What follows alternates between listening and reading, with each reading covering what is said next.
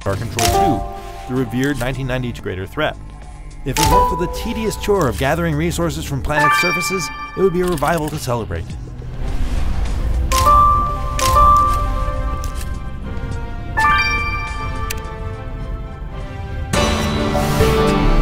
As humanity takes its first step into the stars, we find we're not alone, and that many of our neighbors are delightfully stupid. There's the pathetically needy Taiwan, the obsessively bureaucratic Measured, the sleazy race of con artists who are basically Watto from Star Wars The Phantom Menace, and plenty more. Each has a distinct style and personality that's brought to life by diverse character models and fun voice acting.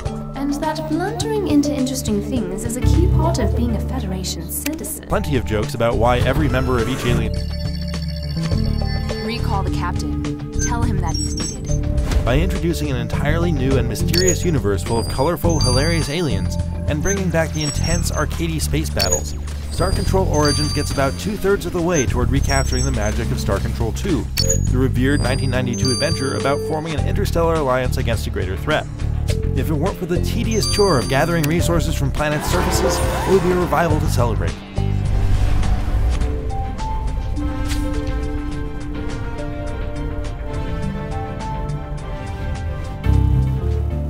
As humanity takes its first step into the star, basically Watto from Star Wars The Phantom Menace, and plenty more. Each has a distinct style and personality that's brought to life by diverse character models and fun voice acting. And that blundering into interesting things is a key part of being a Federation citizen. Meeting them and hearing their absurdist and occasionally laugh-out-loud humor is Star Control Origins' greatest asset, and it's effectively used to cover up some of its deficiencies.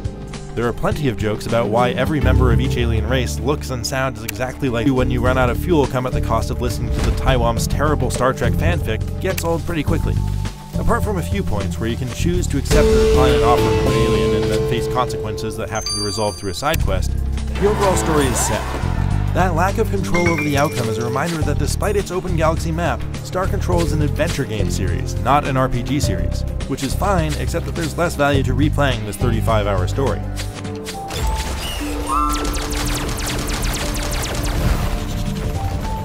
Space is where the real action is, and the punchy, top-down arcadey space combat is the most fun I had in Star Control Origins. These ways you bounce off planets' gravity wells, warp through wormholes, and pick up stat boost items. Judging a target's trajectory well enough to peg it with a relatively slow-moving missile while simultaneously shifting your own ship to avoid incoming fire takes some skill. It makes a lot of sense that this head-to-head combat was what Stardock chose to break out as its Fleet Battles multiplayer mode. You can collect a fleet of ships to send into combat before you endanger your flagship, which must survive or it's game over, but I found the vast majority of those too weak to be useful.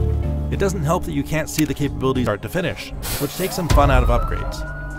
That's bizarre, especially since multiplayer includes a flexible shipbuilder tool that allows you to piece together a custom craft from a healthy assortment of parts.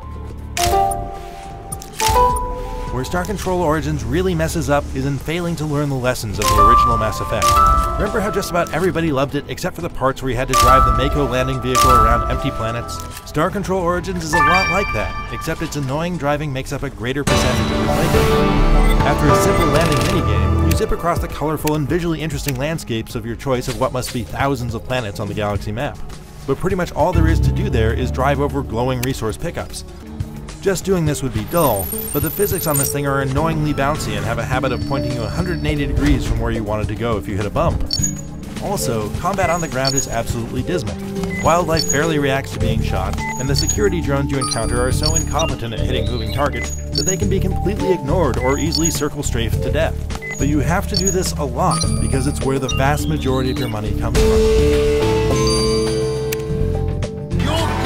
Vessel has intruded on Squid Destruction Zone Alpha! Star Control Origins does intense arcadey space battles. But everything you're forced to do on a planet's surface is boring at best and an annoying chore at worst, and that kills a lot of momentum. Third of the campaign, when money became mostly irrelevant and the focus shifted to its strong points of story and space combat. For more, check out our reviews of Frozen Synapse 2, 2 Point Hospital, and The Banner Saga 3. And for everything else, stick with IGN.